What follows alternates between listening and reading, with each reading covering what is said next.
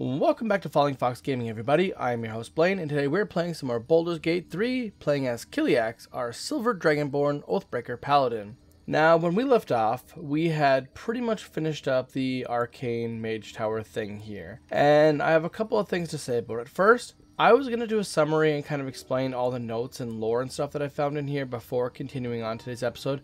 I'm going to hold off on that. And the reason for that is that we actually compiled everything, and we found out that we're missing some key pieces of information. Right now, according to everything we've collected, this place really has no relevance to anything else we've been doing, with the exception of there might be some kind of connection to some Lae'zel stuff. And so I'm going to wait until we have a few more pieces of information that are relevant to us to connect it to the Arcane Tower, and then I'll do the lore catch-up. So I hope you guys don't mind waiting a little while for that. And then the other thing I want to do is I actually want to fight Bernard and his minions up here. Now, it might seem pointless to pick a fight for no real reason, but honestly, it took a very long time to get through this place, so I kind of want the XP, and I'm hoping there's some loot. Now, we got a couple of items that are okay, and they're probably worth the reward, I guess, of coming through here, but I don't know exactly if I'm happy with it. So what I think we're going to do is, as far as I can tell, Bernard has no story impact, so I think we're just going to kind of try and defeat these guys. Now, one thing that caught my eye is they have anti-magic susceptibility, which means they are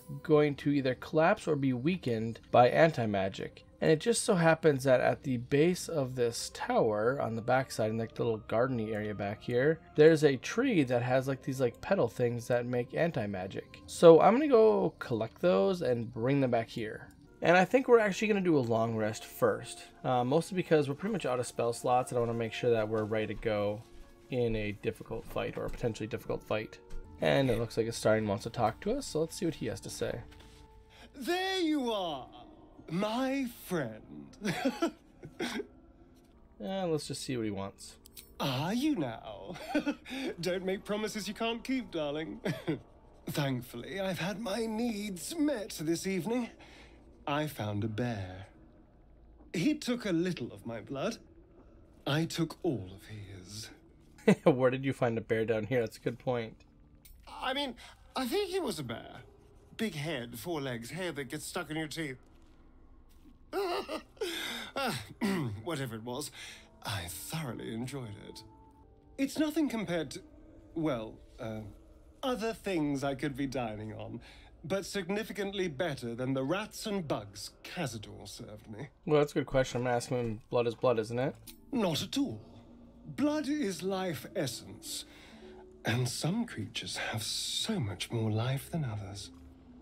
Cazador gave me just enough to keep me, well, alive, for lack of a better word. But never more than that. Still, that was the past. I'll never have to grovel for him again. Yeah, well, let's give him some encouragement. Exactly. I can be better than him. Stronger. More powerful. More... Oh, you meant be kinder. Pet bunnies, that sort of thing. I've no objection to being nice, of course, once I have the power to bend others to my will. Yeah, let's just go with for free now. That's what matters. Is it? What good is freedom if I'm always watching the shadows? No. I'll be safe when I'm powerful enough to grind Cazador into the dust. Powerful enough to do whatever the hell I want. Power corrupts. You do well to remember that. Yep, that's a good point. Oh, I hope so. A little corruption sounds fun. I spent centuries as the victim of a corrupt man. It was the mind flayers that plucked me away from that. They gave me a gift. The strength to take my own freedom. I'm embracing this power. You should too. All right. A little bit megalomaniac, but sure, why not?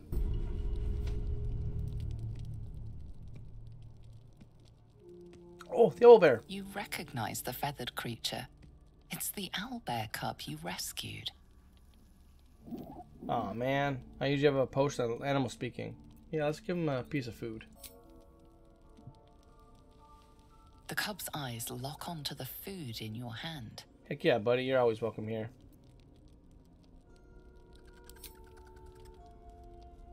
The creature gulps the food down. It seems he hasn't eaten in some time. Dude, I got tons of food. Stay here. Careful. Once that thing's eaten through the camp, it might start looking at you hungrily. Aw, Shadowheart. I'm not chasing after it, if that's what you're thinking. Your fault. Putz. Okay, so now that we have the bloom, I have to think about this. We only actually have one of the flowers, so we can only put it in one location. I was hoping to have a couple of them to put down next to these animated armors to see what happens. And we don't really have that option. So, looking at this, I'm a little scared of Bernard, honestly. So, he has multi-attack static discharge, so he can multi-attack while under the effects of static discharge aura. So apparently he has some kind of aura effect that he's going to do that's going to give him multi-attack. He also has overcharge, which can stun us, an AC of 19, and 70 hit points. Honestly, just not feeling this. I'm going to try this fight once, and what we're going to do is we're going to try and not cheese the fight, but we're going to we're going to lower this. We're going to go down here, and we are going to drop this flower bloom thing right here in the elevator. And I hope that the little armored guys, they come down here and get weakened by the aura. Now, I don't know if it disables them, which I'm hoping is what it does, or it just weakens them, but we're going to put it in the elevator and hope that's what it actually does. Well, let's just do this. Let's just all go over here and hide, like cowards, and then move Gale back a little bit further than that, because Gale should just never be involved. And then move Shadowheart over just a little bit.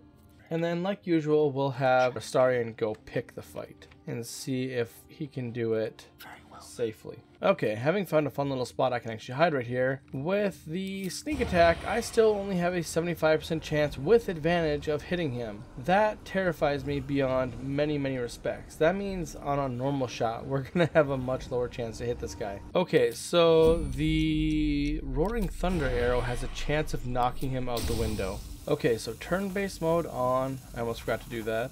We're going to try that, because if that works, that would be absolutely amazing to start this off. Oh, I hope this works. Oh, he didn't kill him. Oh my goodness, that is actually terrifying.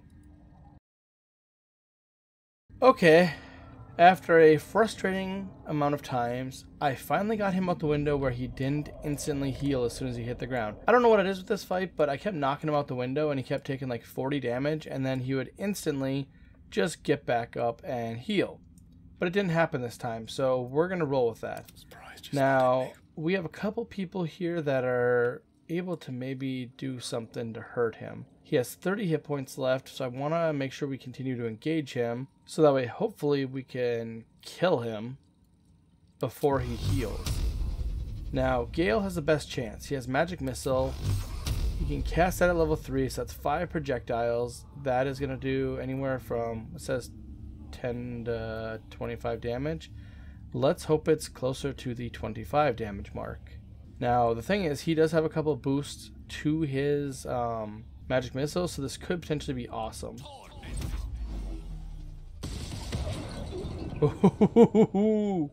He's down to 4 hit points. Okay, now what else can we do? I don't know if we can actually hit him from these windows or anything. I have an idea.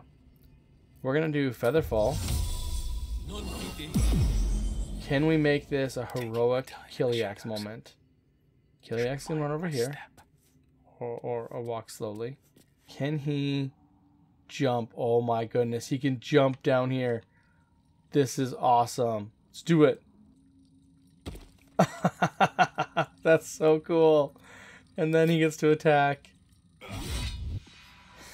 That's great. Let's loot him really quick. Light of Creation. He's got a Hellbird. Well, in any case, we're gonna take that because that's amazing. Let's get Astarion out of here. Now, I actually really like that type of fighting. So that was a well thought out plan that worked out well. I don't even consider that a cheese because we weren't stealthed or anything. We just ran away after we attacked the guy.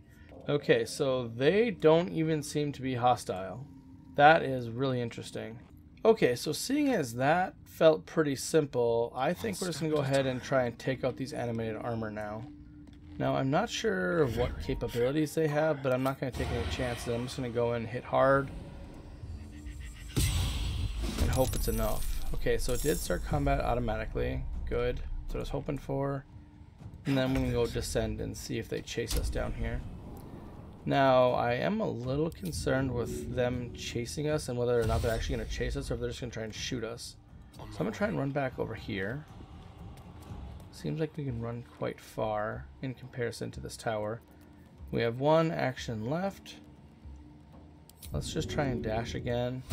I don't want to hide because if I hide, they might actually stop following us, and I actually want them to come down here to the elevator. Alright, let's end the turn there. There we go. Now they're moving. That's what I'm hoping for.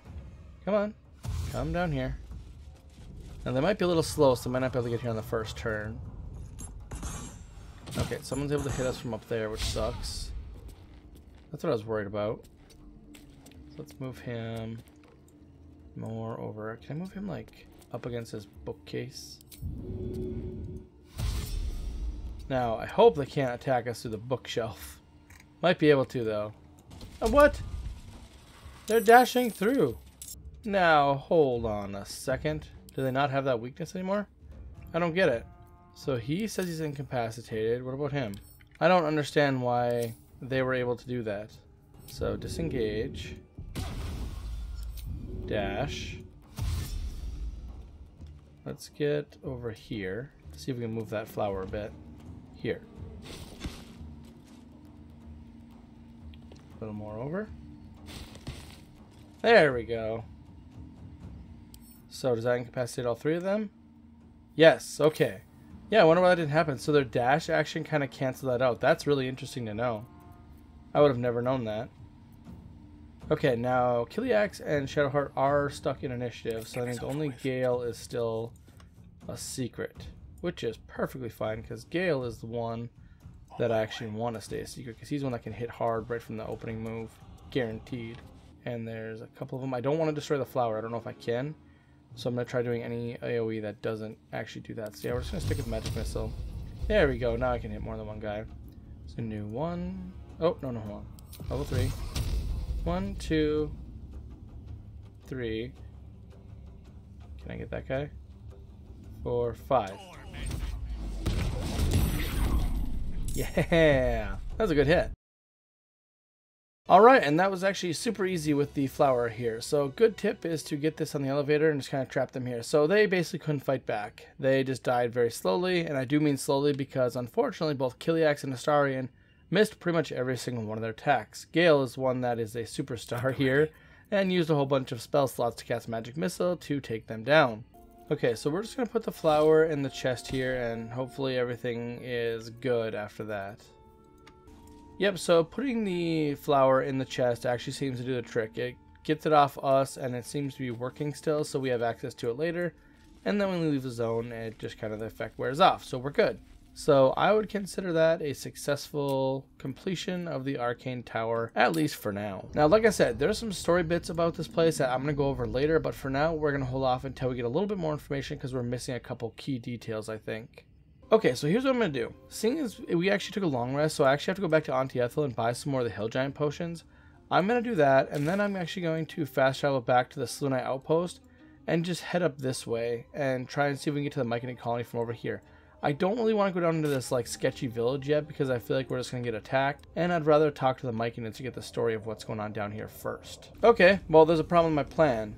There's this little like wobbly thing that I kind of forgot about here at the Selune Outpost, and we have to figure out how to disable this. Now, I can technically attack the Moonstone, it looks like, but I don't really want to do that.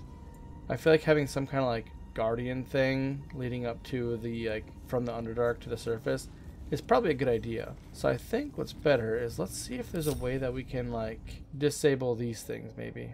Oh wait, hold up. Actually, if I scroll over the eyes, I can attack them. Wait, can I blind them? Ooh, this is interesting. Hold on. We gotta open this door. Do we have a key? No key, but there's a lever right here, so let's see if that works. Okay. Okay, I can shoot the eyes from back here. So what we probably need to do is turn-based mode, attack, and then run out. Okay, turn-based mode. Just simple shoot. And then we'll do the same thing with Astarion. Simple shoot. Feel their anguish. And then Astarion. Run out here. Check the Minotaur that died. Yeah, see, that's what I was saying. We know that it deals damage. I forgot about that because it killed the Minotaur. Do some looting on the way because Astarion has the extra movement to do so. I'm dumb. For whatever reason, I was thinking that Gale had Misty Step. I don't know why I was thinking that, but that's what I was thinking. It's because I have the Amulet of Misty Step and I'm not wearing it for some reason. Alright, let's see what happens. Okay, so they just shoot randomly. And it did 5 damage, so that's not terrible. Not great, obviously, but that's better than what it could have been, I suppose. And let's just get everybody out of there. Alright, and it seems to be the end of it. We're not in range anymore, so they don't go off. We'll exit turn-based mode. Move everybody over here. Do the eyes light back up? Yep, and the eyes go back to normal. Okay, so that's a neat little puzzle. Good to know. Kind of sucks we took some damage, but a little bit of damage is much better than a lot of damage. Making our way downtown. Oh, that is a dangerous area to be. I'm going to blow them up. I hope it doesn't bite me later, but I don't want to run through a bunch of, like, what is it? Flame stock? Fire stock? What it is? Torch stock. That just seems like a bad idea. Alright, so let's see if we can be friends with the Myconids. You are swallowed by a chorus of turbulent music. Through one creature sing many voices. The harmony of an entire collective. Sovereign, he has come. He is here. The choir fades. A single melody rises above the others, brassy and commanding. I am sovereign. You see a vision. Your lifeless body wrapped in fungal tendrils. The Sovereign is threatening you. State your purpose. Hello, friend. I'm your friend. Oh, I like this. Tell the truth about the parasite. I only seek safe passage in your search for treatment. Yeah, so I am going to go ahead and go with that. I like the idea of telling the truth about this. So the thing with Myconids is they are, I believe they're good overall normally. And most people know that. They only harm people that mean to do them harm. So I'm going to say that I'm actually trying to get through this area and trying to get rid of this parasite. Fungal roots weave through your mind, seeking your true intent. Then the Sovereign drones a new melody. Cautious, but welcoming. I can mend neither skin nor spirit, but we still might commune. Descend to me. Let us speak in flesh. The persistent music coaxes you forward. The Sovereign expects you. Oh, Myconids are so cool. Alright, so we're good to travel through here. Perfect. So, Myconids, they seem to be having a rough time of it. They seem to have lost quite a few. That's unfortunate for them. Alright, and I think that is where we're going to leave it off for today. When we come back, we will explore the Myconid colony in more detail, and we will see if they can offer us anything in the way of getting rid of our tadpole. Now, I hope you guys are enjoying this. If you did, please leave a like and subscribe, and I'll see you in the next one.